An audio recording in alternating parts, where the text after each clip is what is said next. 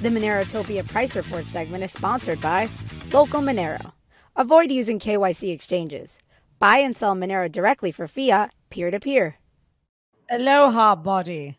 Good morning. How are you guys doing? Good morning. Good. Good, Moving man. along. How about you? Oh, I'm good. I was excited to hear Doug's rant, but you're holding out. Please, no. He has a lot to say. I'm good. He doesn't stop. I was on Reddit just now trying to find the post you're talking about. Oh, we put it in we the just comments. put it up this morning. All right, I'll check it out later. Well, so that I can avoid also ranting. Got denied because I put it up as a question. Apparently, you can't put questions on Reddit. Yeah, it's very strange. So, because I posted it as, "Are you going to Monerotopia?" and it labeled it as a question, but now it's up. You have to use suggestive programming. You are going to Monerotopia. Exactly. Then they would leave it up. Exactly. But take it away, man. Another big week. You know, it was kind of a big week. You know, I had one more one idea about Monerotopia. Finding a hacker garage might be useful because it seems like people that like Bitcoin or into crypto hang out at hacker garages sometimes. And I'm sure in Mexico City, I mean, there's like 20 million people there. There's got to be some crypto and Bitcoin meetups. So I might go down there and just try and, I don't know, infiltrate some of the meetups and hand out some cards and see if people want to come. Yeah, well, actually, now you remind me. So we're going to be down there March 9th. March 9th. Let me write that down. March 9th. Yeah, March 9th. We're actually going down there. Because we want to make sure everything's sorted out with the venue and the restaurant and everything else we got going on. And then additionally, we're going to throw a meetup down there. We're going to throw a Monero meetup at the Bitcoin Embassy Bar. That's cool. Right in line with what you're talking about. So I guess they have a lot of crypto meetups there at the Bitcoin Embassy Bar. And we're working with the Decred guy on that. He's helping us out. What's his name? Decred guy? Elion. Yeah, he's local to Mexico City. Very nice guy. He's helping us do that. So hopefully we'll get some people to come out. And then we're going to give away some free tickets there in exchange for trying to get locals to help us onboard other locals, like make them aware of the conference. Is the Bitcoin Embassy Bar, is that like is that related to Start 9? The embassy node? I don't think so. I don't think it's related. Okay. It's the Bitcoin bar in Mexico City. Cool. Yeah, I don't know. Could be related. I don't know. I have no idea. Yeah. All right. Well, everyone that's I mean, I think it was already said, but if you're on Twitter and you want to see the charts instead of just listening to a bunch of jibber jabber, definitely recommend tuning into YouTube at 720p. And yeah, let's get started. So we had some surprising, maybe not too surprising results this week. Let's go ahead and go all the way to crypto. We'll start with crypto. So to me, the uptrend still looks like it's intact, but you know, we kind of have a ceiling across the board. And at this moment in particular, I'm more uncertain about this pump, about this rally than I have been at any time since it started. So we really wanted to break through this level right here. We really wanted to try and get above that 25K. It's definitely posing us significant resistances here on Bitcoin. I've tried to draw these lines as many different ways as I possibly can, and I think this is probably the best way to draw it. Just a very simple sort of ascending channel here with the splitter in the middle. I'm not too concerned yet, but I did bounce out of a shitcoin or two just in the anticipation that maybe we're going to have more downside. I was fairly confident, if you remember last week, that you want to keep your chips in play. And for the most part, I have, but I felt like it was worth taking some profit and then waiting for a better reentry. I started to lose confidence somewhere around Tuesday or Wednesday. I think I posted about it on Twitter. So for those of you that are interested in price updates, definitely follow me on Twitter because I'll put out midweek stuff. And when it comes to price, things can change very quickly. You can see something that looks nice, it's setting up well, and then some kind of invalidation pattern shows up, and it's like, oh crap, okay, well we might need to pull back. So, anyways, we've still got this nice uptrend here. I would really start to become concerned right around this area if hypothetically that broke down. Now, one of the reasons that I'm not totally concerned as of yet is because this move is not too unexpected. So we're looking at the dollar index right now. And I was kind of expecting that we would actually make it down to this very, this is a decades-long trend line. This trend line starts back in 2011. So I was kind of expecting that we would actually maybe kind of touch that area. Now we got a wick right into that area, and you can see where this horizontal line is drawn because of their and then right here, although right here you wouldn't exactly say that's the most natural place to draw the line. So that horizontal line is kind of more like a reference point than exactly a hard resistance or support. But at any rate, if we go down to the lower time frame here, this is a 4 hour now. You know, when we kind of broke through this right here, this downtrending line, you know, that was kind of a sign that that this breakout might happen. So at this point, it does look to me like we're going to continue up. Dixie's going to probably come to this very, very long trend line up here. And just so that you can, again, get a feel for that. It's basically the splitter on this decades long, it's like a decade and a half long trend line for the dollar index. So I do expect it will probably come up and touch that splitter. In a lot of ways, this kind of is a good thing because it really gives the markets time to digest and consolidate that big move that happened for the past 2 months. And it does kind of make sense that the markets might need to do that, that people are still uncertain. Personally, I haven't seen a ton of bullish sentiment out there, a little bit here and there, but a lot of the personalities that I see on YouTube and Twitter, they're all still kind of like very, very hesitant. And we probably should be. Like, we're not out of the woods yet. So yeah, the short story is that the markets to me are fairly uncertain. I'm not exactly quite sure what to do. I've taken some profit. I'm going to probably try and get back in. And then if it breaks to the downside, then I'll just have to take a small loss on that. But since I bought low, for example, since, you know, as you guys know, I was kind of recommending to buy in this area right here, it's still easy to hang on to a trade right here because even coming down to here, even breaking down there, that's still in profit. So it's a good example of why you want to try and get into the markets at the best time that you can. But it is difficult, right? It's not an easy game to play. So the other thing we can look at are these reverse repos. So if you remember last week, I said I maybe kind of suspect that this might be a little bit of a floor down here that looks slightly like a bottoming pattern. Well, that does seem to have been the case, and we've kind of gone up to the 100-day moving average now. This could very easily just kind of sit here for a moment and then come back down. And that would kind of be in line with what we were talking about on Dixie over here. So again, expecting Dixie to continue going up, which was sort of correlated when Dixie was going up for the bear market in crypto and stocks. We had the reverse repos were also going up at the same time, kind of flattened out. And then look like they're trying to start a downtrend. This definitely does look like the beginning of a downtrend.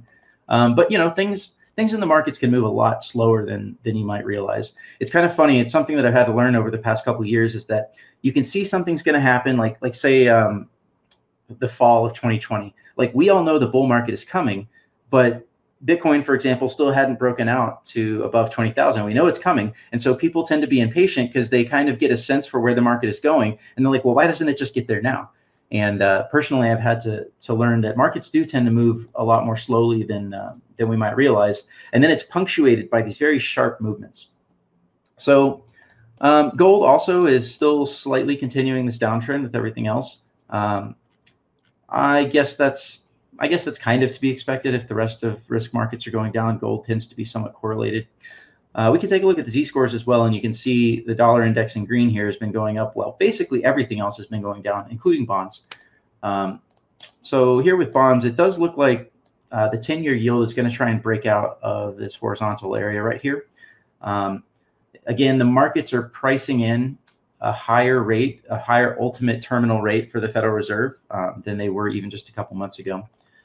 And then oil is still trending in the channel. Nothing special going on here. Let's go to a larger time frame so you can see that easier. Yeah, so basically just still trending in this channel, which is good. We don't want to see anything crazy there. We did get some hot numbers when it comes to like manufacturing. Oh, I can't remember which one it was. It was like ISM or something. It was essentially related. It's like a precursor to inflation or something that relates to inflation. And it did come in a bit hotter. So I think part of this is people are speculating that, well, maybe the Fed is going to have to keep raising farther than they originally stated. But who knows, right? Okay, so we've got the S&P 500 here.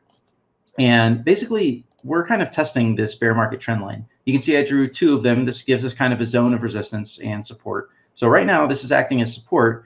And this is kind of like the do or die line. If this thing breaks, it's very likely that a lot of people are going to just panic sell. And we're going to see another big sell-off down towards the bottom of this area here. But it hasn't broken yet, and there's still a very good chance that it could hold. So the ideal scenario for crypto stocks and Monero at this moment is for this to hold and just to kind of quickly come out here and then, you know, start our way back up. If that happens, then you're very going to likely see something like, so, oops, Alt H, there we go. We're very likely going to see some kind of like ceiling here that's going to get broken. We're kind of seeing a ceiling across the board. So the SSE composite is also called the Shanghai composite. It's basically looking at a composite of all the China stocks, you know, kind of like we have the S&P or the Dow or something like that for American stocks, which sort of summarizes what's happening in the markets. That's what the Shanghai index is. So you can kind of see they're also dealing with sort of this like flat top right here. You know, they can't really, this horizontal area of significance is still kind of getting problems. I've been watching this. I actually was hoping for the first half of last week that that we would get a very clear breaking of this pattern, right? If we could get up here, break this pattern to the upside, that would have been a very clear signal that the rest of risk markets in the United States and crypto was ready to start going. But that did not happen. And so we're kind of still stuck in this, this ascending wedge right here. So we'll just have to keep an eye on that.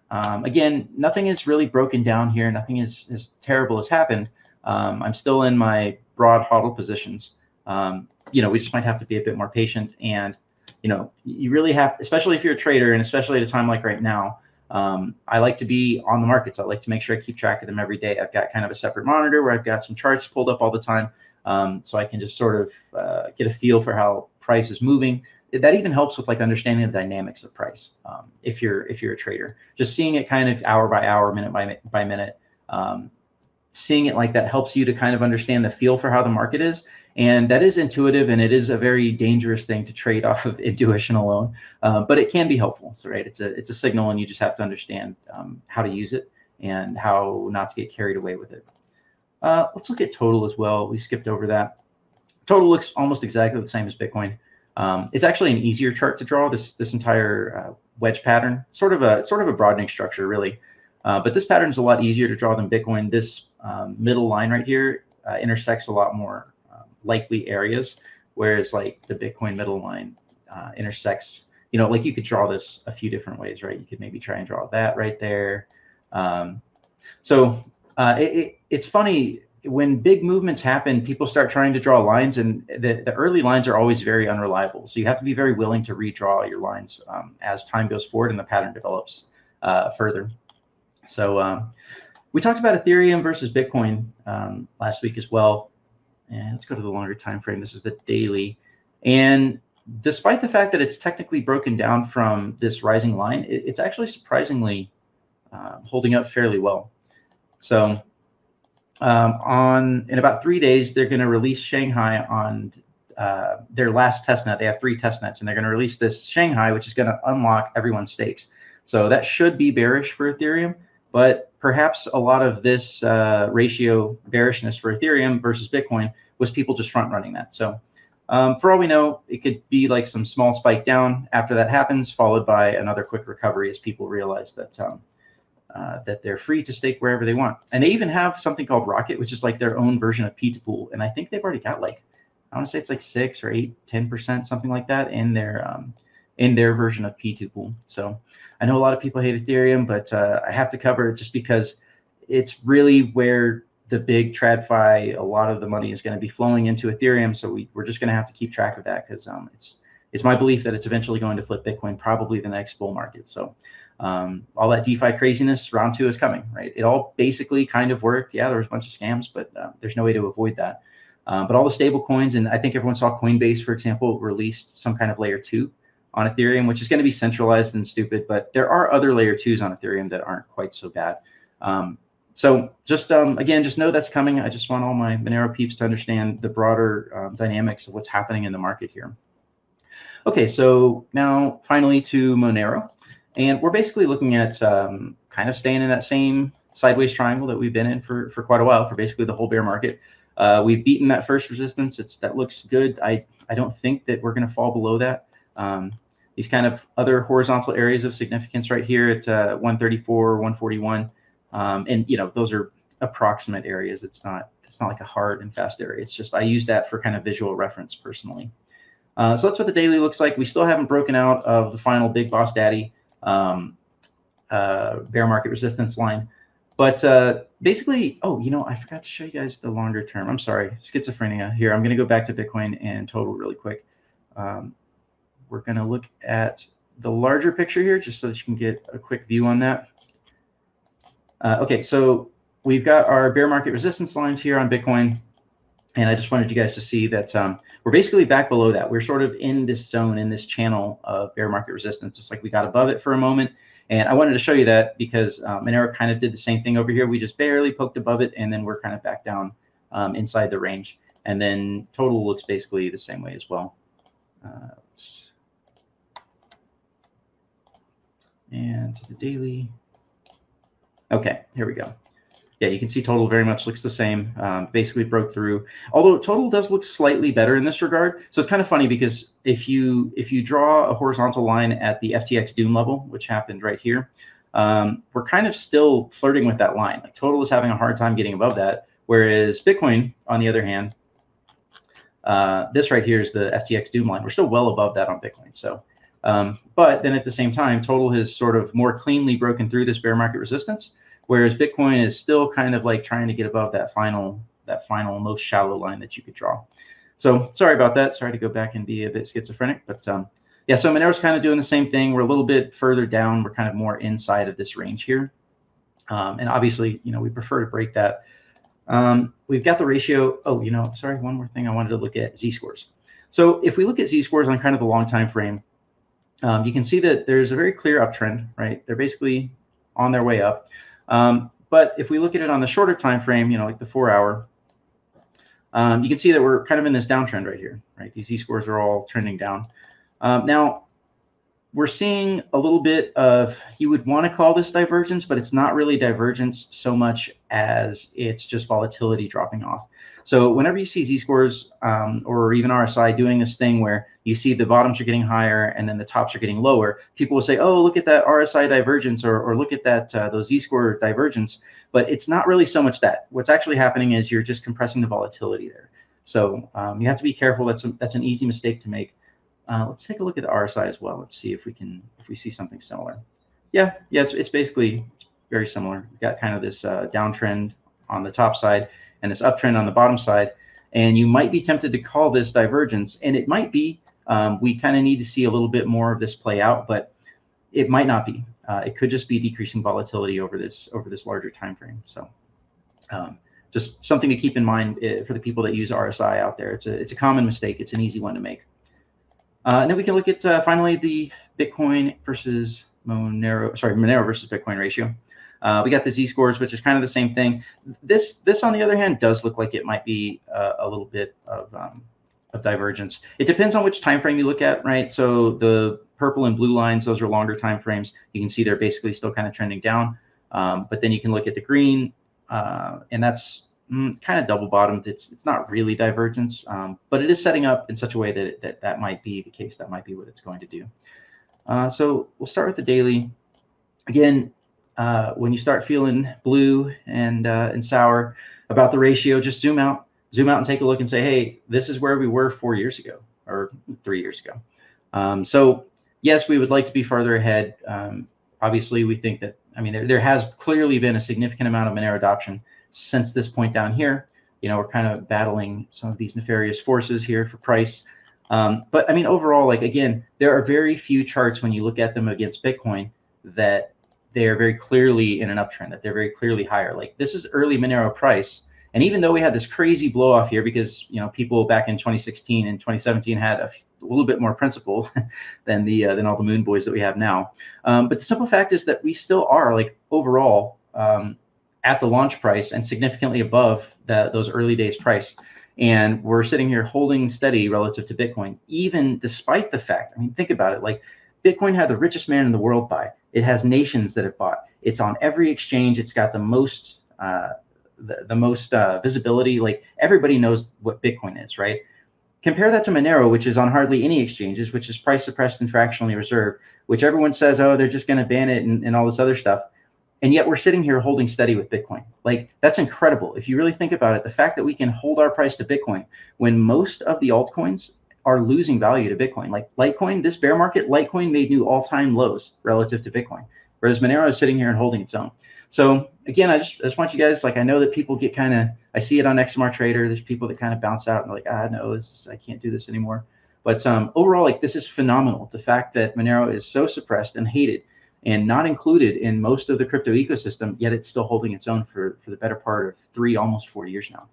So as we talked about for the past few weeks, when this area broke down here, we kind of had to say, yeah, there's a very good chance we could come visit the 006 level here, which does seem to be kind of what's happening. So I don't have any good opinions. I don't have any like solid reason to believe that it's going to go one way or another. I guess hypothetically, if we expect that eventually markets are going to continue up, we might have more ratio problems. So yeah, sorry, I don't have any good opinions there to share with you guys, or any good predictions. We got. I mean, this isn't TA, but you know, we got the Monero run coming up. We got Monerotopia. We got MoneroCon. You know, that's a good point. The all very bullish things. I mean, I know they, you know, that's not TA, but you might see some positive effect there. Do you think? Yeah, the money run has done pretty good in the past with in terms of price increases. Why are they doing it on this date? Is that when they did it last year? Yeah, we did it last year on April 18th, and that's Monero's birthday. So oh shit, it's an appropriate date. Okay. Yeah. Forgot about that. We'll have to have a special show. What day? What day does that fall on? April 18th. That would be a Tuesday. Okay. I think. I don't know. My Rain Man isn't good enough to tell you for sure, but I think it's a Tuesday. Oh yeah, man. Good points though, with the fact that, you know, Monero is holding up throughout time and slowly crawling up against Bitcoin, despite the fact that you have to like put in work to obtain Monero. It's not like it's not easy. There's friction, right? If you want to get like in New York, you know, I've been telling people for years, you know, talking about it. They're always like, "Oh, how do I get it?" Like, well, step and, one, like, get a people that don't even know VPN crypto to begin with, and like they're ready to like, you know, dabble in it, and it's like, well, they don't have it on any exchanges in New York.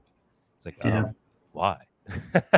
But yeah, granted, it makes them more curious, and then those that are willing to put in the effort figure out how to get it. But it is pretty amazing that people are still like obtaining it in such a organic way, right?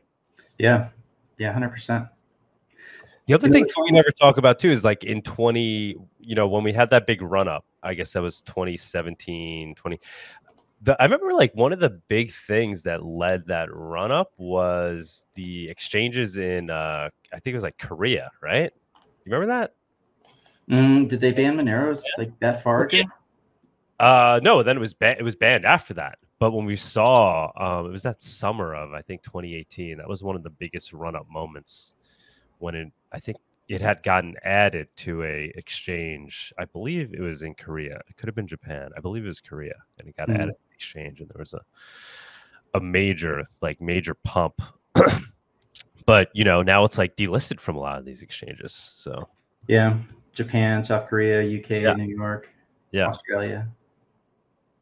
So, but really, it's only a handful of countries. You know, if you think about it. But I get, you know, the idea being, you know, do you think that could be a major catalyst for Monero, right? Once those places start to open up again, because I think you know, my theory is, right, we're retreating right now. I mean, we're not, Monero isn't, but whatever, that we're under attack. You're going to see perhaps more delistings. Maybe we didn't peak there in terms of max amount of, you know, delistings of Monero and, you know, countries calling it out. But at some point, you're going to start to see the opposite, where, you know, countries start going beyond, you know, have had enough time to realize that it doesn't make sense to ban an unstoppable technology.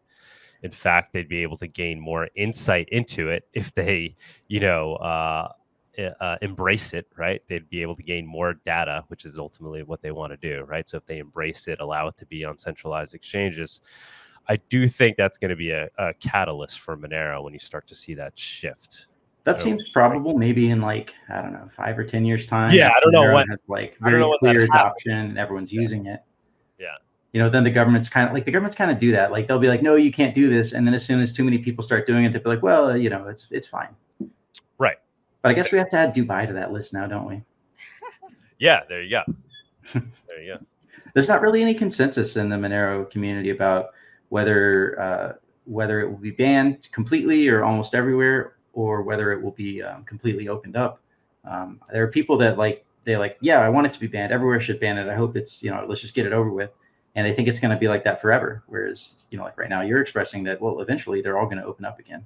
I think probably over the long, my belief is that over long time frames, humanity is becoming more and more free across multiple different metrics. So it would make sense that, yeah, eventually we should see Monero opened up across exchanges, but it could take a decade, right? It might take some time. Yeah, it's like trying to hold back the internet, right? China, has done a decent wall with its firewalls, but it's pretty hard to hold back the adoption of something like Monero. It's pretty much impossible, and it has real utility to the point where people want. Even now, we're seeing it. They go out of their way to get it, so it's inevitable. And so I do think we'll start to see a shift towards countries eventually starting to embrace it. I think we're on the other side of that pendulum right now, but I think it will shift back. Yeah. I wanted to make one more plug. So the Divergence script, I published that this past week. So anyone that wants to take a look at this chart, which tells you how the different exchanges are doing relative to Binance. So you can kind of see for the past 3-4 days, largely they've been in negative divergences. When we were talking last week, where was that? Yeah, we were in negative divergences when we were talking last week. They kind of went positive for a moment after the last price report, and then they kind of dipped back down into the negative. But at any rate, I just wanted to show people that this script is now publicly available. I posted it on Twitter, and I'll post the link here in the YouTube video in a second after we get off. Let me show you just a couple of the options. So look back. This is kind of the moving average. So you have to take, ideally, we would take a second by second divergence between, like, say, Binance and Kraken. And then you would calculate the percentage difference that is. But the thing is, sometimes they're above, sometimes they're below, but you have to average all that out. So right now, for example, I'm on a 5-minute chart, and the look back is 48 candles or 48 periods, which equates to a 4-hour look back. So that's what this look back is. You can choose to make the volume adjustment, which I recommend that you do, because if you can have a large divergence, but that doesn't matter if you didn't do any volume there, right? Or if you have a small divergence where a lot of volume was done, that's also significant. So you can do this by the close price. You can tell it, okay, look at, show us the divergences between the highest price that Kraken has had, show us the divergence between the lowest price between Kraken and the other exchanges, or between the close price. And I pretty much always leave that on close price. You can also choose to show the sum of all of these. Now, I mostly just look at Binance. The others I keep in here just kind of like for gee whiz purposes. But these other exchanges, like Binance is bad enough, but these other exchanges are probably faking their volumes to a significant degree. So it's really kind of hard to say for sure that they're actually reliable. Binance is probably at least slightly more reliable since they're kind of in trouble with the law right now, and they're probably on slightly better behavior. But anyways, you can do sum of all. You can add all these up. That's only relevant if you make the volume adjustment. If you don't make the volume adjustment, then summing them up doesn't really make a whole lot of sense. And then you can choose which of these exchanges you want to include in that sum. So that's kind of how to use this. Like I said, I'll post a link after we get off the price report here. And yeah, it's free for everyone to use. Sweet. Awesome. Awesome, man. Great job, as always. Thanks, guys. Thank you. I enjoyed it, as always. As always, thank you. Everyone enjoys it. Everyone looks forward to your report. Yes. So thank you very much for taking the time on your Saturday morning and sharing it with us. You got you're doing this every Saturday morning. It's crazy. You got any flight practice coming up, man? I have a flight next week, actually, to Puerto Vallarta in a Cessna 182. Ooh. So that'll be my first flight in like the last 10, 11 months. So I'm pretty excited about that. Wow, that's awesome. Dude. Puerto Vallarta's nice. Well, we'll pay for you to take us on a flight down there, man. We'll pay you in Monero to take us on a flight. We'll see if I can make it happen in time. So I called up this flight school, and what they told me was that I have to go get permission from the Mexican FAA, and that's a whole bunch of paperwork. So then they have to approve me, and then I have to do 10 hours here in Mexico to fly Mexican registered aircraft. So like I could fly, it's like November, it starts with N. So US aircraft start with N, and I can fly those into Mexico and really anywhere in the world, but I can't actually fly Mexican registered aircraft unless I get approval from the Mexican FAA. So I'm working on that so I can start renting airplanes down here. So I'm not sure if I can make that happen before Monerotopia. We'd love to be your guests. Obviously, cool. Not paying customers, but maybe we would send you a tip as a gift. Yeah, we can split the cost of the flight, and that's Right, totally within the law. Dude, that'd be Look at you amazing. guys, Flies down to talking Oaxaca after Monerotopia, flying out with body. Oh my god, that'd be hilarious. Ta-ta, everyone. Goodbye. Monero pumping against Bitcoin. Like Greece or something. Yeah. As long as we don't crash, though, right? Then the conspiracies after that, right? They'd be like, what happened? Oh yeah, they took out Doug. His Monerotopia was getting too big. As Monero then takes off, that'll be the moment. Nah, no, it's Mexico, man. The Mexican Air Force. Like, fuck, I missed out on it. I had to be a martyr. Good. All right, calm down. I'm not even. I'm discounting the fact that you're there too. I know. Thanks, guys. You heard it live here. Sunita can come too. Sunita survives. She'll have a parachute. Somehow she'll miraculously survive. Yeah. Now these planes are fine. Like you train to lose your engine. Like if you lose your engine, you just have a glider and you set it down somewhere in a field or something like that. Yeah. No, I've been on them quite a few times. You went bungee jumping, right? You or no? I went. Well, bungee not from a plane. No, I went skydiving. I'm sorry, skydiving. Yeah. That's what I was saying. I was like, why is that? Sorry, skydiving. Yeah, I went skydiving. I went hang gliding. But then I blew out my eardrum. Oh yeah, that's right. I love skydiving. Wow. It's fun. I only did it once. Yeah, I have like ear issues. So I blew it out doing that, and then once jumping off a cliff in Greece from like a high height. Did you not do like the Valsalva maneuver or whatever? Oh, with the pressurizing your, whatever, depressurizing your. Yeah, where you equalize your ears every, I don't know, 100 feet or 500 feet or something. I just don't. I just have issues with my ears to the point that they like, guys. I guess that doesn't work for me. But yeah, I've always had from when I was a kid. I see. I ended up blowing out my eardrum multiple times. I had to get surgery on it. Dang. But yeah, no skydiving. We could certainly fly a plane. Yeah. Well, I'm going to do my best to get my get all my currencies and get my Mexican side of everything sorted. So hypothetically, we could rent a plane. Mexico is slow when it comes to paperwork, but I'll do my best. All right, here's the hoping. Yay! Righty. All righty. Thank you so much, buddy. Appreciate it. Thanks, guys. Thank you, man. For the report. Adios. Talk to you later. Bye bye.